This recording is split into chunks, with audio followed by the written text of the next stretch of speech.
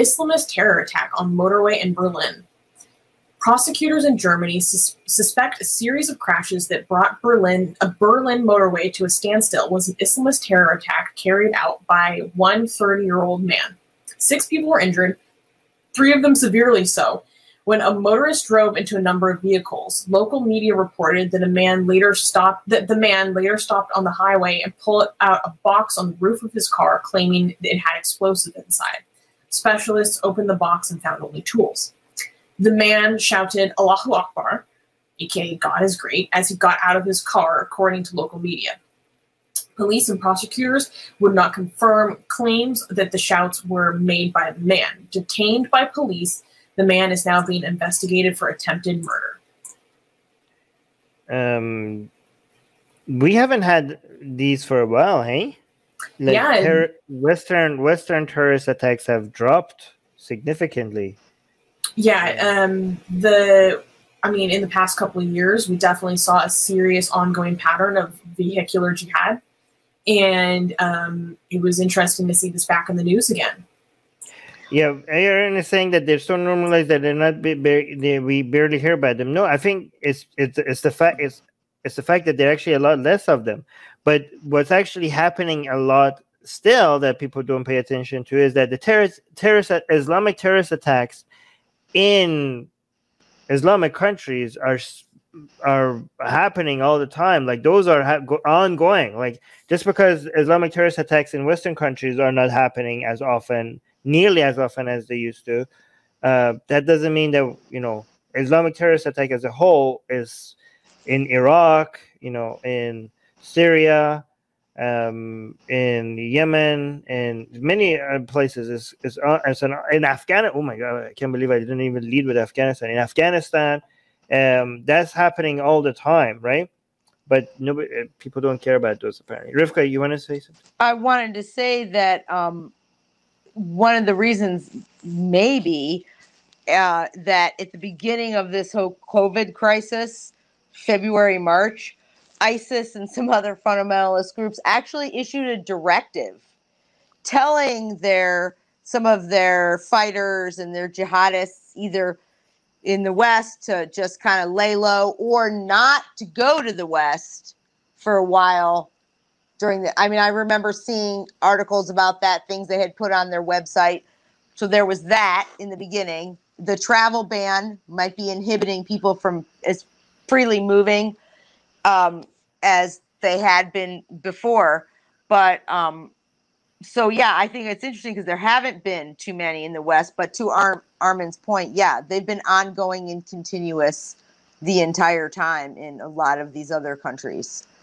So Ethan is saying, does Trump get any credit for the decline in Islamic terror attacks in Western world? I don't think so, because if it was happening, if it was still happening in non-U.S. Western countries, but less in U.S. countries, then we were like, oh, Trump must be doing something well if it's a major decline in the U.S. only.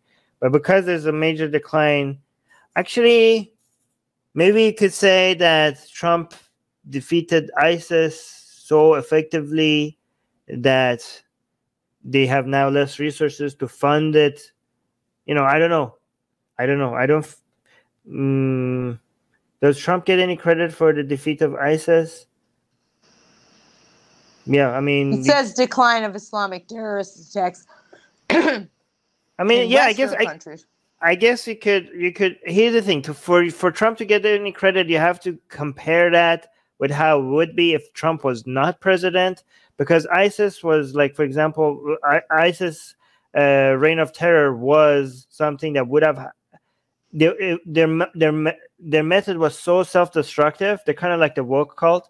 It was self-defeating in principle, that we knew it was going to come crashing down pretty soon anyways.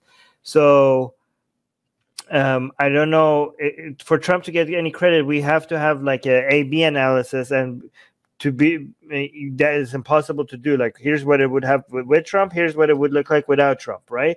It's impossible for us to do that analysis. But again, ISIS was going to fall at some point anyways, right? So I don't know. So to answer Ethan's question is I don't know.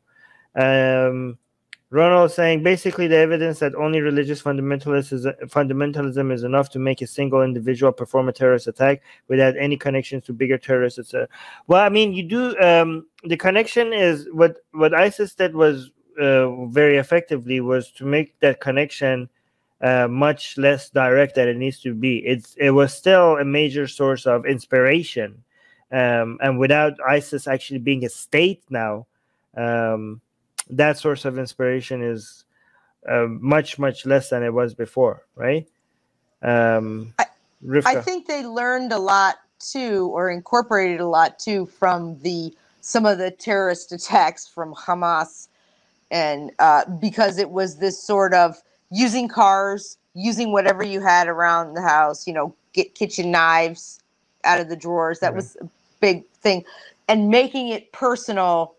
And making it not needing a cell, not needing anything other than this feeling of jihad, which was very much part of a lot of those Hamas attacks and things like that. Just to be clear, I don't think I'm not suggesting that whatever the underlying forces and ideology and the grievances that made ISIS possible, all of that is still there, right? So. Just because ISIS as an organization was defeated, that doesn't mean that what led to ISIS is gone. So given that all of that is still there, you could have a rebranded version of ISIS coming back, or something completely new that is basically with the same motivation and same ideological motivation than ISIS. That because nobody, militarily they defeated ISIS. But ideologically, and also all the source of the grievances, those things they haven't been removed, right? So it's pretty fair to expect another monster being created from all of this at some point. And I think a lot of those fighters and some of those people who are carrying that ideology forward have sort of just melded back into either the general populace of the country or into some other, rebel group or fighting element. And at some point they may, come back out and come together and rebrand themselves in another way. But you see this constant, almost diffusion kind of thing, moving from an area of higher Islamic concentration to an area of lower, continuously with a lot of these fundamentalists and these ISIS-ish guys, fighter guys, jihadi guys. Okay. Thank you for joining us. Subscribe to our channel. Hit the bell thingy. If you haven't, I don't know why. What's holding you back? Okay. If you haven't subscribed to our channel, why haven't you subscribed to our channel? Explain that to us, please. Like, bell, and also if you're not getting notifications and stuff because YouTube is not telling people that we have shows, because YouTube is like, oh, this person told us that they want to get your shows, right? They want to get your videos, but nah, we think is no. And they also hit the bell button, but nah, you guys are too controversial. We want to show them mainstream stuff. We want to show them CNN or cat videos or whatever.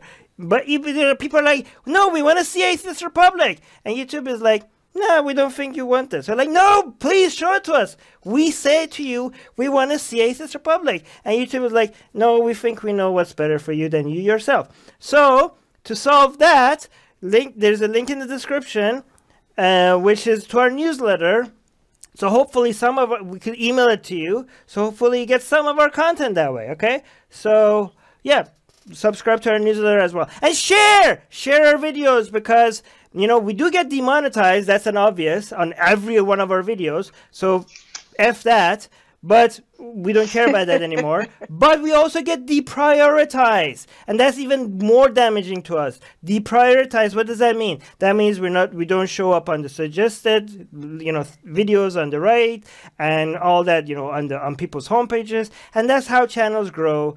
Unfortunately, we can't grow. So we need you guys to share our videos.